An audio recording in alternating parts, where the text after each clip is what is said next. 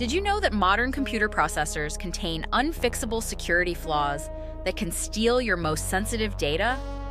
In 2018, security researchers discovered that Intel's processors had been vulnerable for over 20 years.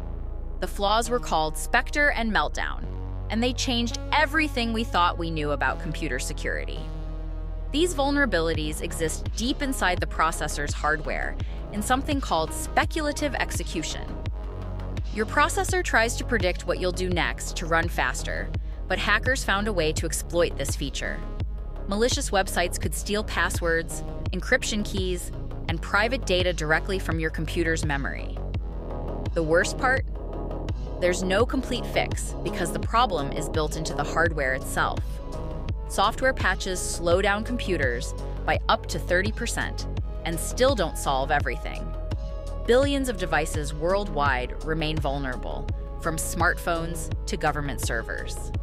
Intel's stock dropped billions in value overnight as the tech world scrambled for solutions.